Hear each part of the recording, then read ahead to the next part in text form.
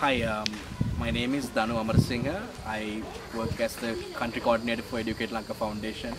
It's a US-based charity organization. It's a social startup, social enterprise who seeks to support underprivileged, high-potential students across Sri Lanka. Currently, we have a portfolio of around 500 students to whom we support financially as well as in mentorship and skills development. So I'm really happy I made this trip today. It's not an easy trip. It's a long way from Kandy. I think it took like close to 5 hours to come here and in a really wind down road.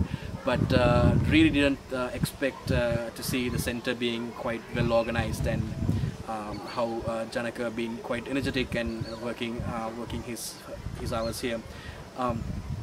One of the main things I was put into an activity as soon as I came here, so I think that was really great because I was able to literally see how the students are performing here, and because Janaka uses different models to kind of like teach or train these students, and not really following a tuition class model or not really following a training model, but he seems to be capturing what the students really want to do and what the students really where their interests and their potential is lying, and trying to capitalize on that. So the activity that I was able to take part was to just give them a sentence and ask them to reply to that, and I was really surprised to see the results, the answers these students who are based in a place like Hingurukadu are giving, and their English, how they are using the language, the prepositions, the commas, the apostrophes, and they were really interesting. I mean, they speak very well. They are confident. I mean, I'm bringing in experience from over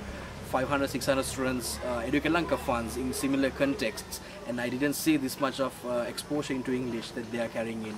And so I'm very happy. I mean, I can see that Janaka is working really hard. They only have 4 staff here, and everybody is very committed, sincerely committed. I mean, Janaka's house is actually being transformed into a small school, a center, and I think that's what is needed to make an impact, to make a social change. I think you have to be sincerely committed, and I really see that, and I really hope this model works out.